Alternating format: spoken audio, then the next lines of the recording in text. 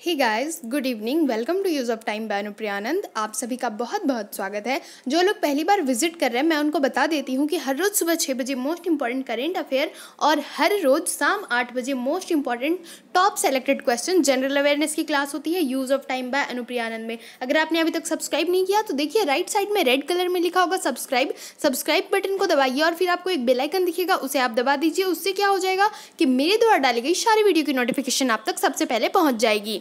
चलिए समय को व्यर्थ ना करते हुए वीडियो की ओर चलते हैं। क्वेश्चन नंबर 1 ध्यान से देखिए। जब पूर्ण उत्पाद वर्धमान दर से बढ़ता है तो क्या होता है? ऑप्शन देखिएगा, 1 सीमांत उत्पाद शून्य हो जाता है, ऑप्शन 2 सीमांत उत्पाद में वृद्धि होती है, ऑप्शन 3 सीमांत उत्पाद में गिरावट आती है, या ऑप्शन नंबर 4 सीमांत उत्पाद स्थिर रहता है। तो दोस्तों इसका सही आंसर होगा ऑप्शन नंबर 2। जी हाँ, सीमांत उत्पाद में वृद्धि होती है जब पूर्ण उत्पाद वर्धमान में बढ़ता है। याद रखें। अगले प्रश्न की ओर चलते हैं। नंबर 2 ध्यान से देखिए। सवाल नंबर 2, पर्वतीय स्थलों में ठंडी तुषार वाली रात में अक्सर पानी के पाइप फट जाते हैं। क्यों? क्योंकि ऑप्शन देखिएगा, 1 जिस वस्तु से ये पाइप बने होते हैं वे ठंड के कारण सिकुड़ कर फट जाते हैं, ऑप्शन नंबर 2 पाइप के अंदर वाला पानी हिमीकृत होकर फैलता है और पाइप फट जाता है, या ऑप्शन नंबर 3 तुषार के कारण पाइप पर जंग लग जाता है और वे टूट जाते हैं, या फिर ऑप्शन नंबर 4 उपरोक्त में से कोई नहीं। तो दोस्तों इसका सही आंसर होगा ऑप्शन नंबर 2। जी हाँ, पाइप के अंदर वाला पानी हिमकृत होकर फैलता है, यानी कि वो जम जाता है और पाइप फट जाता है, यानी कि ऑप्शन नंबर 2 इसका सही आंसर है। याद रखना है, कहा गया है कि पर्वतीय स्थलों में ठंडी तुषार वाली रात में अक्सर पानी की पाइप फट जाती है क्योंकि पाइप के अंदर वाला पानी हिमकृत होकर फैलता है और पाइप फट जाता है। याद रखें। अगले प्रश्न की ओर चलते हैं। सवाल नंबर 3 ध्यान से देखिए। शब्द हस्तक्षेप अर्थव्यवस्था के किस रूप के साथ संबंधित है? ऑप्शन देखिएगा, 1 पूंजीवादी अर्थव्यवस्था, ऑप्शन 2 समाजवादी अर्थव्यवस्था, ऑप्शन नंबर 3 मिश्रित अर्थव्यवस्था, या फिर ऑप्शन नंबर 4 निर्देशित अर्थव्यवस्था। तो दोस्तों इसका सही आंसर होगा ऑप्शन नंबर 1। जी हाँ, पूंजीवादी अर्थव्यवस्था। याद रखना है, कहा गया है कि शब्द हस्तक्षेप अर्थव्यवस्था के किस रूप के साथ संबंधित है, तो पूंजीवादी अर्थव्यवस्था। याद रखें। अगले प्रश्न की ओर चलते हैं। सवाल नंबर 4 ध्यान से देखिए। भारत सरकार के बजट आंकड़ों में ब्याज का भुगतान, इमदाद, पेंशन, सामाजिक सेवाएं आदि किसका अंग है? ऑप्शन देखिएगा, 1 योजना व्यय का, ऑप्शन 2 राज्य सरकार के व्यय का, ऑप्शन नंबर 3 पूंजीगत व्यय के रूप में सार्वजनिक ऋण का, या ऑप्शन नंबर 4 योजनेतर व्यय का। तो दोस्तों इसका सही आंसर होगा ऑप्शन नंबर 4। जी हाँ, योजनेतर व्यय का। कहा गया है कि भारत सरकार के बजट आंकड़ों में ब्याज का भुगतान, इमदाद, पेंशन, सामाजिक सेवाएं ये किसका अंग है? तो योजनेतर व्यय का। याद रखें। अगले प्रश्न की ओर चलते हैं। सवाल नंबर 5 ध्यान से देखिए। ग्रीन अकाउंटिंग का अर्थ है कि अकाल को ध्यान में रखते हुए देश की राष्ट्रीय आय को मापना। तो ऑप्शन देखिएगा, 1 देश के कुल वन क्षेत्र, ऑप्शन 2 देश के वन आच्छादन के विनाश, ऑप्शन 3 प्रदूषण और पर्यावरणीय क्षति, या ऑप्शन नंबर 4 उद्धार की गई परती भूमि के क्षेत्रफल। तो दोस्तों इसका सही आंसर होगा ऑप्शन नंबर 3। जी हाँ, प्रदूषण और पर्यावरणीय क्षति। याद रखें। अगले प्रश्न की ओर चलते हैं। सवाल नंबर 6 ध्यान से देखिए।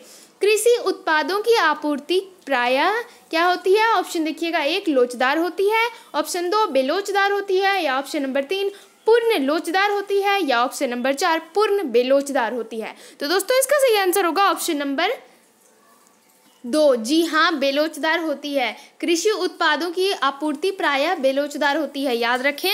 अगले प्रश्न की ओर चलते हैं। सवाल नंबर 7 ध्यान से देखिए। निम्नलिखित में से किस कर की वसूली केंद्रीय सरकार द्वारा नहीं की जाती? ऑप्शन देखिएगा, 1 आयकर, 2 सीमा शुल्क, ऑप्शन नंबर 3 व्यावसायिक कर, या ऑप्शन नंबर 4 उत्पादन शुल्क। तो दोस्तों इसका सही आंसर होगा ऑप्शन नंबर 3। जी हाँ, व्यावसायिक कर। कहा गया है कि निम्नलिखित में से किस कर की वसूली केंद्रीय सरकार द्वारा नहीं की जाती? तो व्यावसायिक कर की वसूली केंद्रीय सरकार द्वारा नहीं की जाती। याद रखें। अगले प्रश्न की ओर चलते हैं। सवाल नंबर 8 ध्यान से देखिए।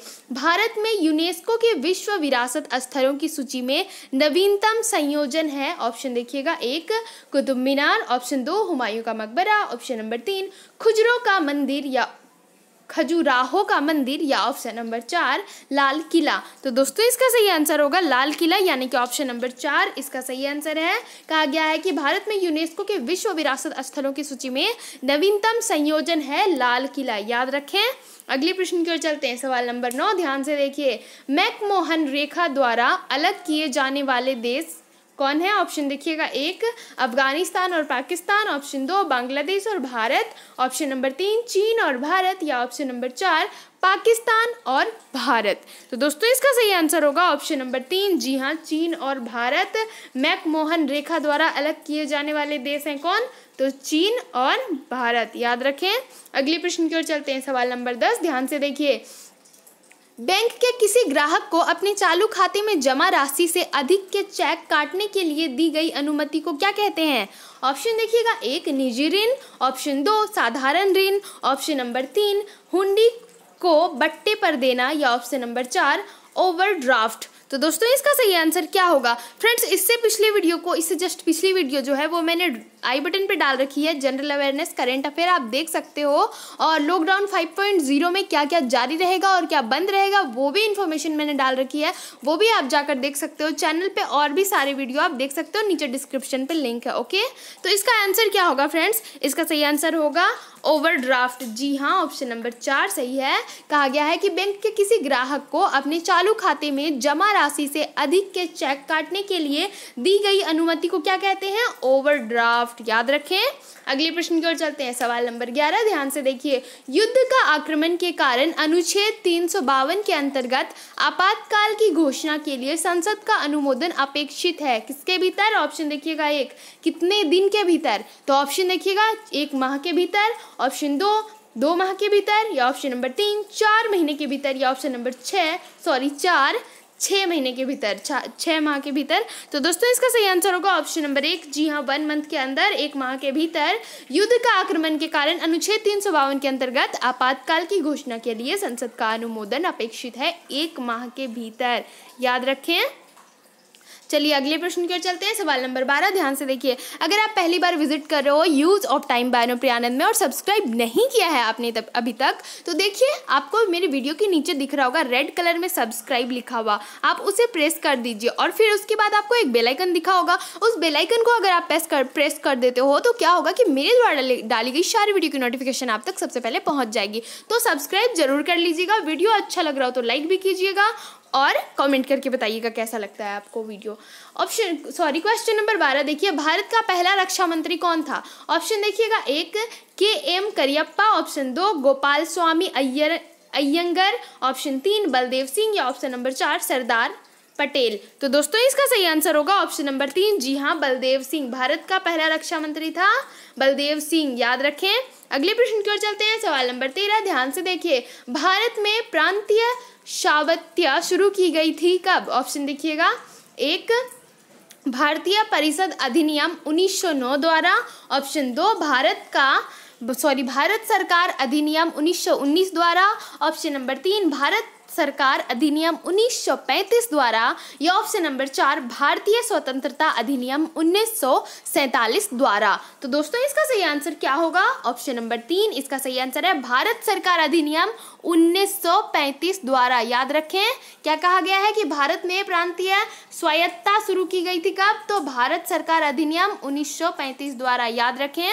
अगले प्रश्न की ओर चलते हैं, सवाल नंबर 14, ध्यान से देखिए। कौन सा एक देश अब भी राजा द्वारा शासित है? ऑप्शन देखिएगा, 1 अफगानिस्तान, 2 ईरान, 3 सऊदी अरब, या 4 इराक।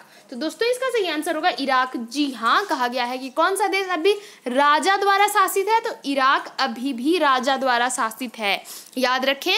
अगले प्रश्न की ओर चलते हैं, सवाल नंबर 15, ध्यान से देखिए। भारतीय संविधान का अनुच्छेद 370 परिपुष्ट करता है, ऑप्शन देखिएगा, 1 भारत में भूमि सुधार कानून को, ऑप्शन 2 राजनयिक विशेषाधिकारों और अनुमुक्तियों को, ऑप्शन नंबर 3 जम्मू और कश्मीर राज्य के लिए विशेष स्थिति को, या ऑप्शन नंबर 4 लोकपाल के कर्तव्यों तथा अधिकारों को।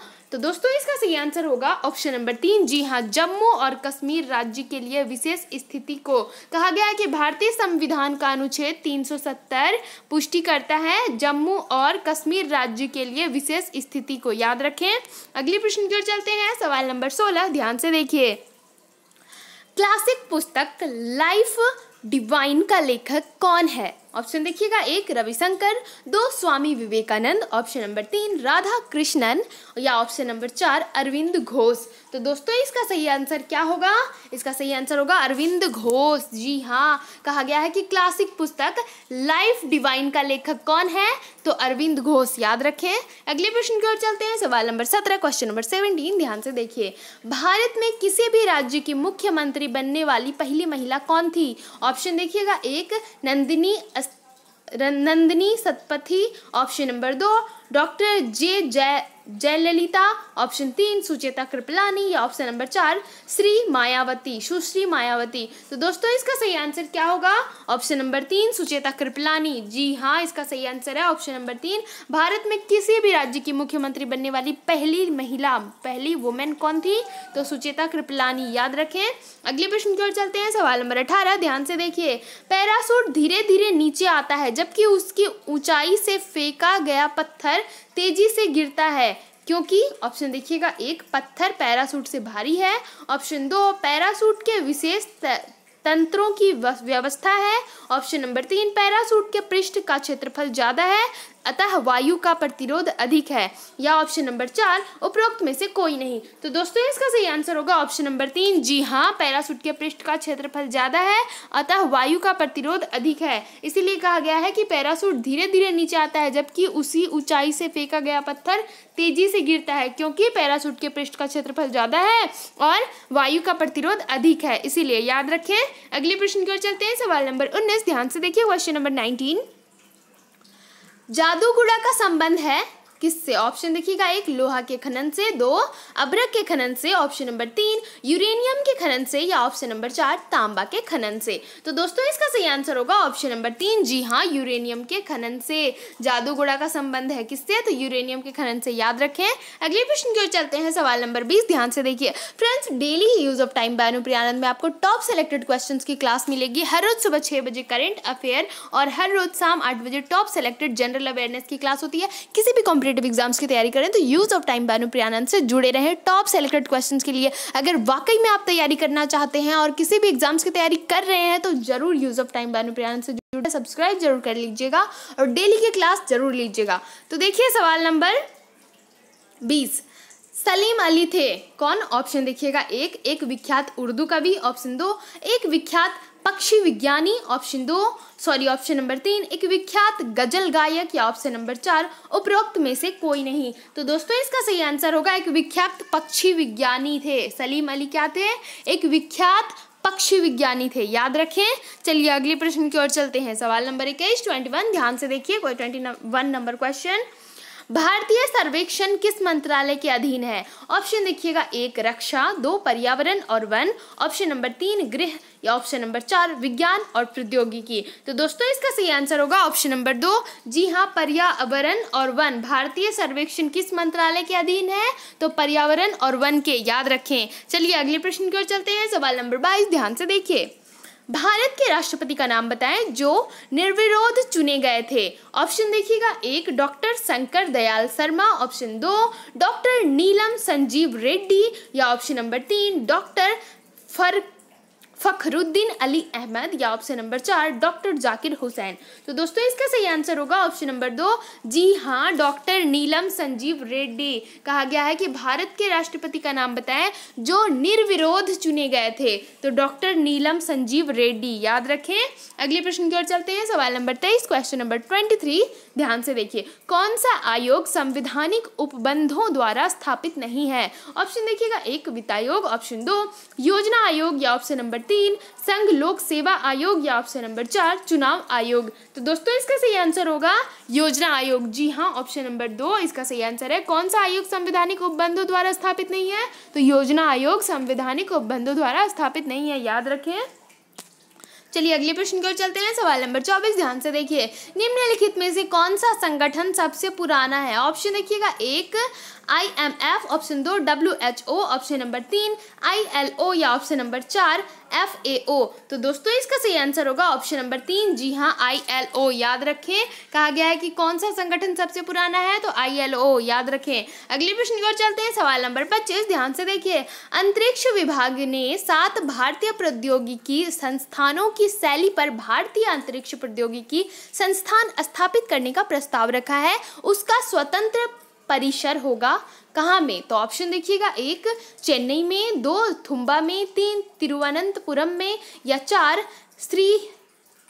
श्रीहरिकोटा में। तो दोस्तों इसका सही आंसर होगा ऑप्शन नंबर 3, जी हाँ तिरुवनंतपुरम में। कहा गया है कि अंतरिक्ष विभाग ने 7 भारतीय प्रौद्योगिकी संस्थानों की शैली पर भारतीय अंतरिक्ष प्रौद्योगिकी संस्थान स्थापित करने का प्रस्ताव रखा है, उसका स्वतंत्र परिसर होगा तिरुवनंतपुरम में। याद रखें। अगले प्रश्न की ओर चलते हैं, सवाल नंबर 26, ध्यान से देखिए। वैदिक लोगों द्वारा किस धातु का प्रयोग पहले किया गया था? ऑप्शन देखिएगा, 1 चांदी, सोना, लोहा, या तांबा। तो दोस्तों इसका सही आंसर होगा तांबा। जी हाँ, ऑप्शन नंबर 4 इसका सही आंसर है। वैदिक लोगों द्वारा किस धातु का प्रयोग सबसे पहले किया गया था? तो तांबा का प्रयोग किया गया था सबसे पहले, याद रखना है। चलिए अगले प्रश्न की ओर चलते हैं, सवाल नंबर 27, क्वेश्चन नंबर 27, ध्यान से देखिए। राइडर कप का संबंध किस खेल के साथ है? ऑप्शन देखिएगा, 1 फुटबॉल, 2 गोल्फ, 3 बैडमिंटन, या 4 क्रिकेट। तो दोस्तों इसका सही आंसर होगा गोल्फ। जी हाँ, ऑप्शन नंबर 2 इसका सही आंसर है। राइडर कप का संबंध किस खेल के साथ है? तो गोल्फ के साथ, याद रखें। अगले प्रश्न की ओर चलते हैं, सवाल नंबर 28, ध्यान से देखिए। हमारे संविधान में आर्थिक योजना शामिल है किस सूची में? ऑप्शन देखिएगा, 1 संघ सूची में, 2 राज्य सूची में, 3 समवर्ती सूची में, या 4 किसी विशिष्ट सूची में नहीं। तो दोस्तों इसका सही आंसर होगा ऑप्शन नंबर 3, जी हाँ समवर्ती सूची में। हमारे संविधान में आर्थिक आयोजन शामिल है समवर्ती सूची में, याद रखें। चलिए अगले प्रश्न की ओर चलते हैं, ये सेकंड लास्ट क्वेश्चन है। वीडियो अच्छा लग रहा हो तो लाइक कीजिएगा, कमेंट करके जरूर बताइएगा, और ध्यान से सुनिए, अपने दोस्तों को शेयर जरूर कर दीजिएगा। टॉप सेलेक्टेड क्वेश्चन है, और किसी भी कॉम्पिटिटिव एग्जाम्स की तैयारी कर रहे हैं जो लोग, तो उन तक ये वीडियो जरूर पहुंचाइए, क्योंकि ये सारे सेलेक्टेड क्वेश्चंस हैं। चलिए देखिए सवाल 29, सेकंड लास्ट क्वेश्चन है ये। नाबार्ड का संबंध किसके विकास के साथ है? ऑप्शन देखिएगा, 1 कृषि क्षेत्र और ग्रामीण इलाके, ऑप्शन 2 भारी उद्योग, ऑप्शन 3 बैंकिंग क्षेत्र, या ऑप्शन नंबर 4 अस्थावर संपदा। तो दोस्तों इसका सही आंसर होगा ऑप्शन नंबर 1 कृषि और ग्रामीण इलाके। नाबार्ड का संबंध किसके विकास के साथ है? तो कृषि और ग्रामीण इलाके के साथ, याद रखें। अगले प्रश्न की ओर चलते हैं, ये हमारा अंतिम प्रश्न है, ध्यान से देखिए। विश्व के दूसरे नंबर के खिलाड़ी राफेल नाडाल ने फ्रेंच ओपन 2007 जीता था, किसको हराकर? ऑप्शन देखिएगा, 1 स्टीफन एडबर्ग को हराकर, ऑप्शन 2 एंडी रॉडिक को हराकर, या ऑप्शन नंबर 3 रोजर फेडरर को हराकर, या ऑप्शन नंबर 4 फ्रेड एलेक्जेंडर को हराकर। तो दोस्तों इसका सही आंसर होगा ऑप्शन नंबर 3, जी हाँ रोजर फेडरर को हराकर। विश्व के दूसरे नंबर के खिलाड़ी राफेल नाडाल ने फ्रेंच ओपन 2007 जीता था, किसको हराकर? तो रोजर फेडरर को हराकर जीता था, याद रखें। फ्रेंड्स अगर आप अभी तक सब्सक्राइब नहीं किया हो तो सब्सक्राइब कर लीजिए, रेड कलर का दिख रहा हुआ लिखा हुआ सब्सक्राइब, फिर बेल आइकन दबा लीजिएगा, उससे मेरे द्वारा डाली गई सारी वीडियो की नोटिफिकेशन आप तक पहुंच जाएगी। और वीडियो कैसा लगा कमेंट करके जरूर बताइएगा, लाइक जरूर कर दीजिएगा, और अपने दोस्तों के साथ शेयर जरूर कीजिएगा। Thank you friends, thanks for watching my video. मिलती हूँ नए टॉप सेलेक्टेड क्वेश्चन के साथ।